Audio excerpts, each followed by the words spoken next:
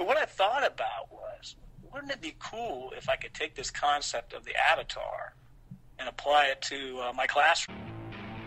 Welcome to the Hack Learning Podcast. I'm your host, Mark Barnes, providing right now solutions to some of your biggest teaching and learning problems. Now, let's hack learning.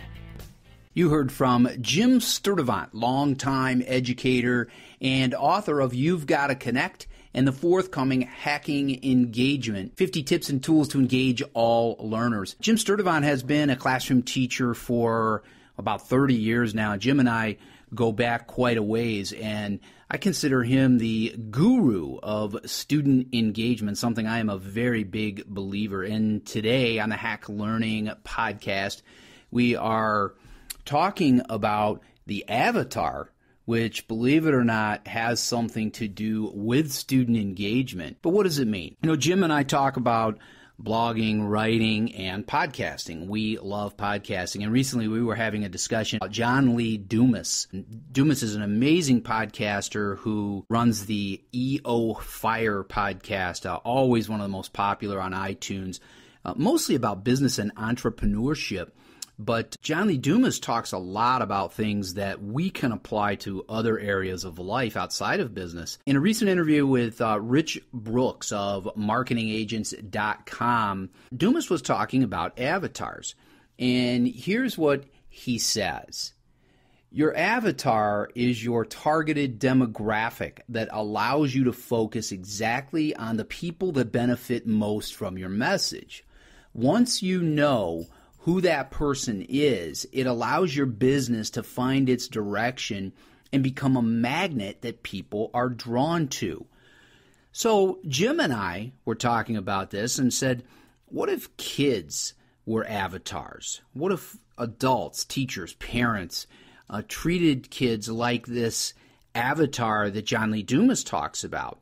And then they could become a magnet that we were drawn to. Wouldn't that help with connection and engagement? Let's see what Jim Sturtevant, author of You've Got to Connect and Hacking Engagement, says about engagement and the avatar. So I've been wrestling with the idea of engaging students now for 31 years. And believe me, it's job number one whenever I create any type of lesson plan is how can I engage kids? But it's funny how sometimes these incredible ideas come out of nowhere.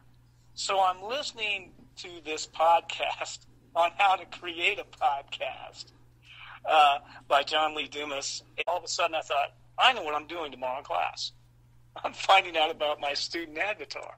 So Jim says, we need to find out about my student avatar because it's something that can help teachers, adults, parents engage with their students. And kids live in a digital world. Now, if you ask students about avatars, they'd probably think of games or the movie Avatar, but they're thinking digitally. And our kids, when we're talking about engagement, really like the digital world. And they'll communicate, even kids who are reluctant learners or who are shy, they'll communicate in that digital world. So I asked Jim, well, what did you do to engage with your students about the avatar, to find out their avatar in a digital way? And let's listen to what he said. One thing that's interesting is I think that there's very little that students haven't been exposed to by the time they're high school students. And I think that most of them have had teachers hand out a survey. Hey, what do you like to do with your spare time? Tell me a little bit about yourself. I don't think that there's anything tremendously unique about that. But I wanted to take it a step further, and I wanted to make it more engaging and more interesting.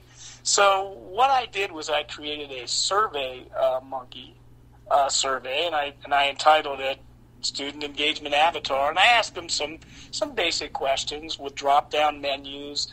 Do you have a job? Do you play a sport? Do you live with both parents? How many people live in your house? Just some basic demographic questions. But then some motivation questions, like how do you like to learn? Which method of lecture do you prefer? What type of assessment do you prefer? What are your favorite things to do in your free time? Now, I like to think that I know my students pretty well, but I think like most teachers, we know the kids that interact with us, but there's a lot of kids that don't come up and share their feelings with us on a regular basis. And I found that by doing a Survey Monkey, you can get lots and lots of very honest responses because it's totally anonymous. Once I've gotten the results, which are displayed in a very colorful fashion on Survey Monkey with pie charts and graphs and percentages, I can present kids with those results and then ask them to respond. So, Jim Sturtevant uses digital tools to engage his kids so that they can sort of talk about their avatar. Really what they're doing is they're talking about themselves. He's asking them some questions and getting them to respond to things that aren't so much about academics, things that are personal, and also a little bit about how they learn. This is a really cool metacognitive process. When we ask kids about their learning, what kind of lecture do you like? How do you do on tests? Do you have test anxiety? What would you prefer to do to demonstrate learning about this or about that? That's a process that really tells us a lot about kids. And this, again, is that idea, that concept that John Lee Dumas talks about of the avatar. And that is, what is our audience all about? What do we need to focus on? Who are these people? Jim Sturtevant, who's awesome at engagement, says, well, I could just ask the kids about it. I could give them a handout with the written questions on it. That's old school. He says, if I want to engage with them, and if we're talking about avatars, a very digital thing, then why not use a digital tool like SurveyMonkey, which is super easy to use. And you can see examples of Sturtevant's SurveyMonkey on the show notes at hacklearningpodcast.com, and also a link to the John Lee Dumas interview with Rich Brooks. So Jim Sturtevant uses the SurveyMonkey. He puts together questions about the kids, and that helps him to really learn who his audience is, his avatar. His avatar is this key kid, this one kid. But really, it isn't one kid. It's all kids. But he's getting a pulse for his audience. You know, maybe a good portion of the kids respond and, you know, they say, well, I really like to use this or that technology or this or that social media to learn. So now Sturtevant, the teacher, can figure out how he has to engage with his audience.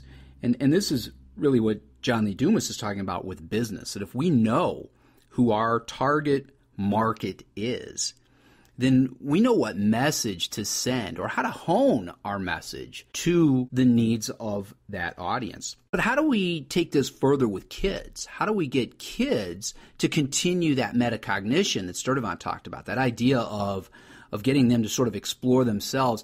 And how do we expand on that? Let's see what Jim says. The thing about avatars is kids are really intrigued by avatars. This really cool concept. I teach this class. It's World Civilization.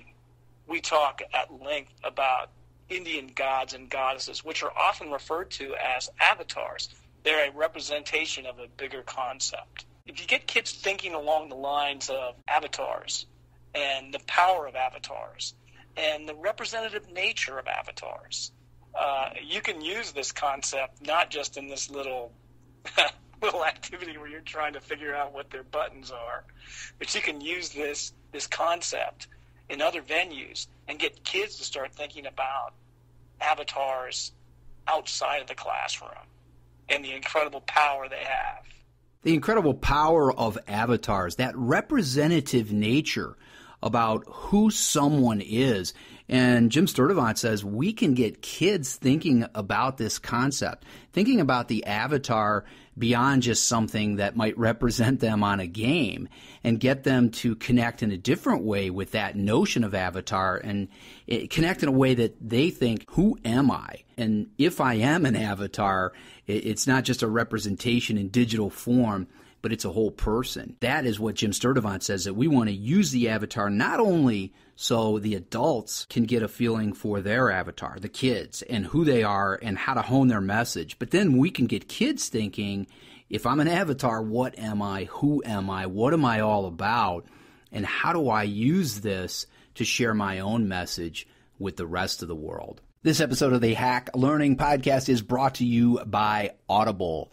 And you can check out Audible for free because you are listening to the Hack Learning Podcast. Go to audibletrial.com/hacklearning, and you can get Audible free today.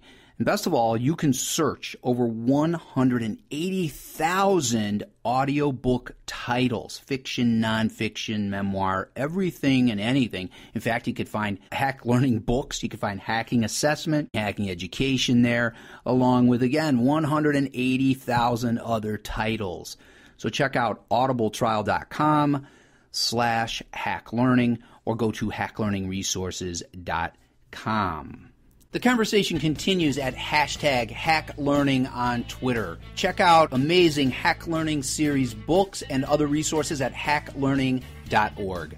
The Hack Learning Podcast is a proud member of the Education Podcast Network. For more information, visit hacklearningpodcast.com. I'm Mark Barnes, and this is the Hack Learning Podcast. See you next time.